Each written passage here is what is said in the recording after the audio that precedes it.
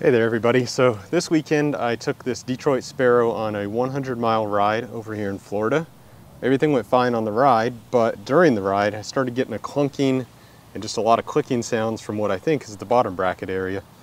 I don't really know that for sure, but that's what it seemed like, and it was so loud in fact that I believe people from outside the bike could even hear me clunking and clicking down the road. So today I'm going to take it apart, at least I'm going to try to, and see what's going on with this thing.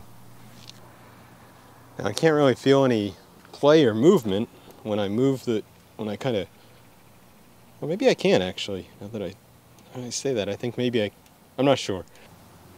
So let's first try to get this chain off of the, I'm kind of surprised to be having this problem already because this bike isn't that old. I think I got it in 2019.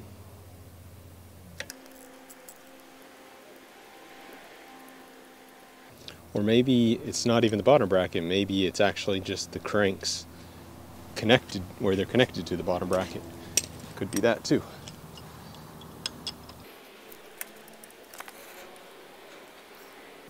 Now this bike has always had a little bit of a sound even when I first got it, but it was really just the chain, I believe, touching this chain guard.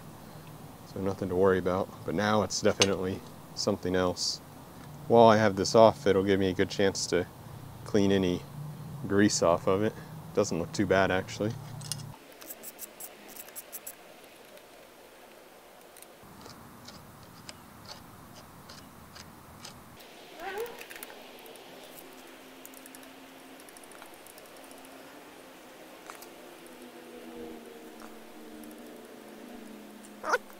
I think what I'm going to do is actually just grease this back up and put it back together and make sure it's nice and tight.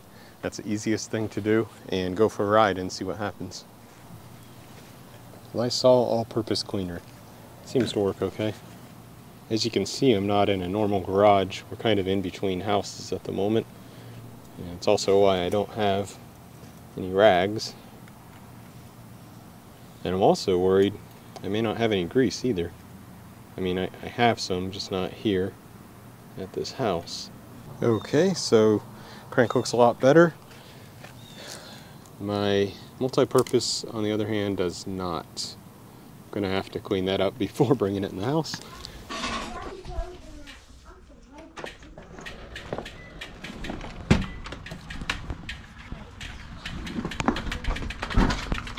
Let's go to the auto parts store and get some grease.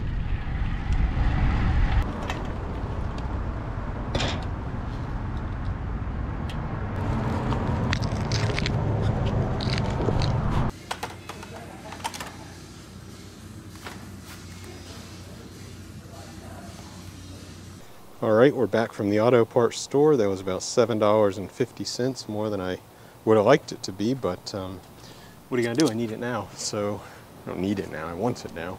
Anyway, while I have this apart, I thought it'd be a good time to measure the bottom bracket.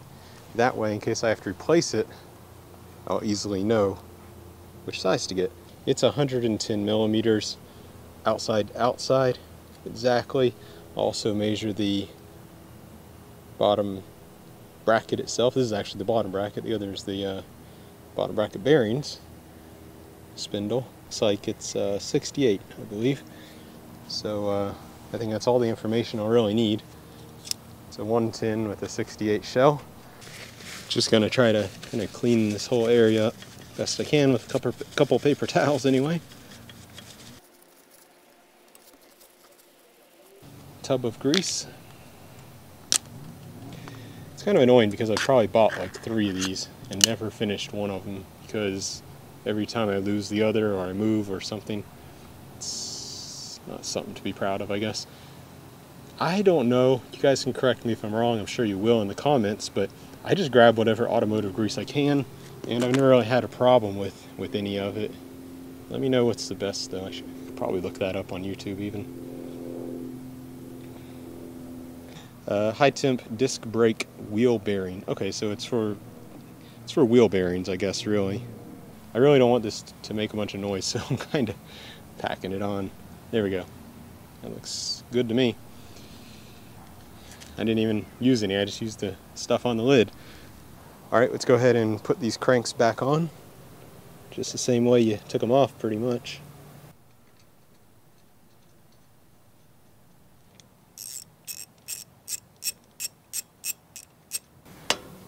Oh wow, did you see that movement right there? Oh wait, look at that. What is that movement? You guys see that? That's it. That's my thing. See that? It's moving. All right, check this out. See that? See the movement between this and this? Yeah, that's not good. I don't know how I didn't notice that before.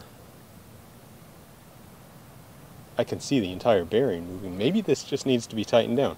All right, let's take the crank back off. I hope I have that type of tool with me. Okay, I'm back and it's the next day.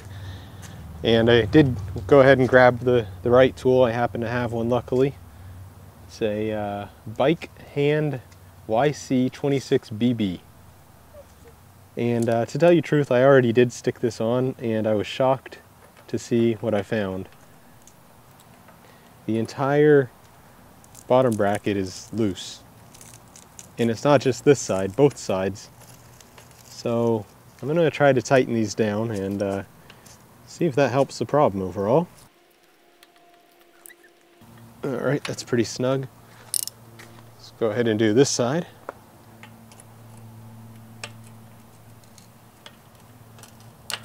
Oh, I see. See, I wasn't really sure how that worked, but when I tightened that one, it seems to have pulled and tightened this one too somehow. Yep, now that's tight. Okay, so let's go ahead and put that crank back on and see if that got rid of the movement. Okay, that's much better. Now I'm not feeling any movement or any play at all. Much, much better.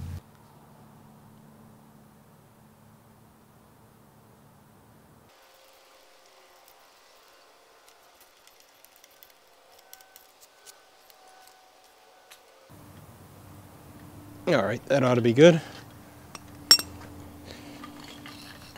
Feels very solid now, so let's go ahead and put the chain back on.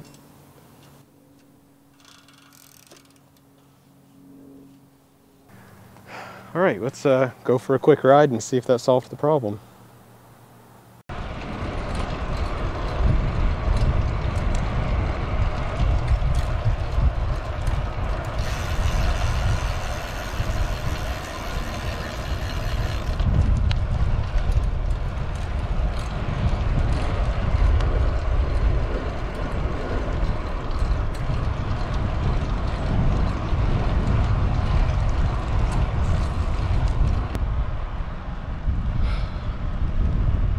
All right, that does seem to be working, so I'll let you guys know in the description if a problem comes up, but I think we're good. Thanks everybody for watching.